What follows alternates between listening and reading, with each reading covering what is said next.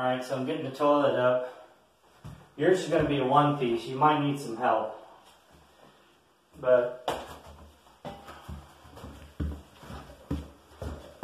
so now, since you got that centered on your bolts, this is the hardest part. You want to be nice and centered on those bolts.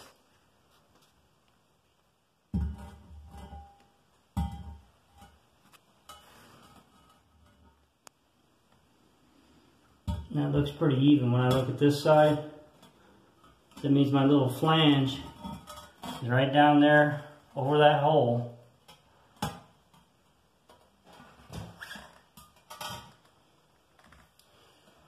And you can hear it's already down, but I know it's mashed it because I already measured that. That's how far up it was sticking. So you can see why I would have needed it, because this one is so much skinnier, which I already showed you some pictures of. This was only sticking up above the bottom of this rim about that far. And the other one I just put on was probably about this far above it. So it's mashed on there now. Now you want to get up here, and if you look at these bolts, they look pretty even, centered in this slot this way and this way. Now I'm just standing back looking at the toilet, and it looks straight with the wall there. Everything looks real nice. This is apparently fairly flat here. And then you just put these on, and they really can just about go any way.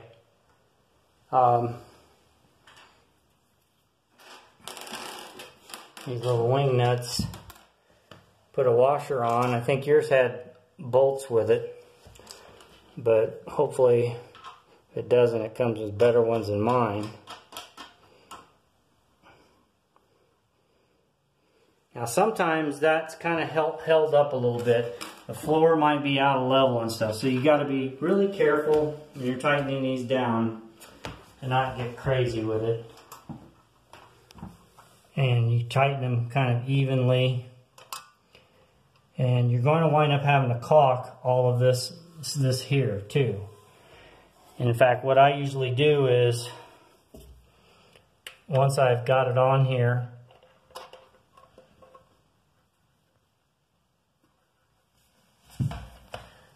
and tighten down,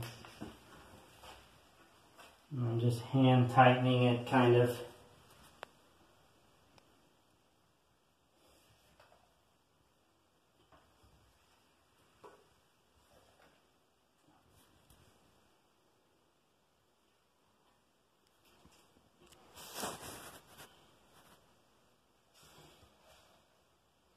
Now you want to wiggle it. Usually they'll wiggle a little.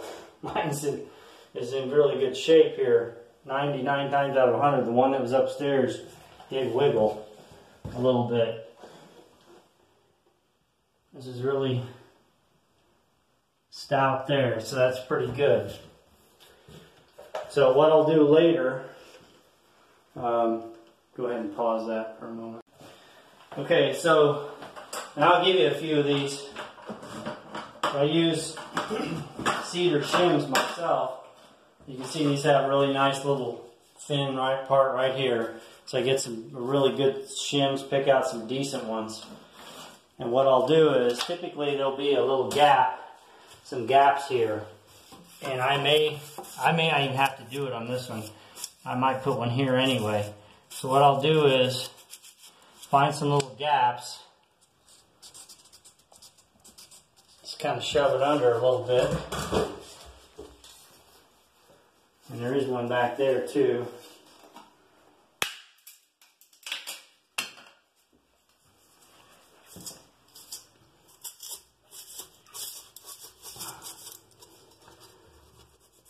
Okay. So I'll get a you know, a fair amount of those, and some, like the one upstairs, I've got them all under here. See, there's one. I can put one there.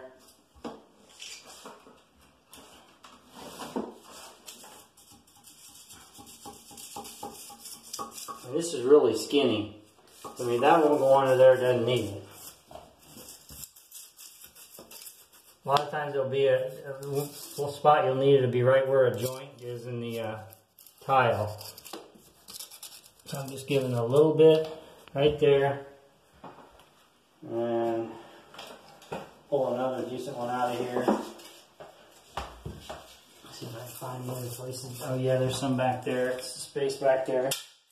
I gotta break that off because it won't fit. See that?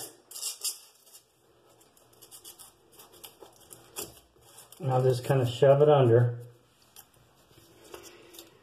When I'm done, what I'll do is I'll take these, a real sharp knife, put in a nice new blade in your thing, and be very close and careful. Just cut a little bit like that.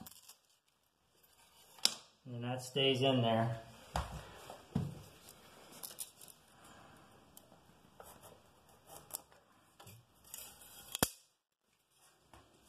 Okay.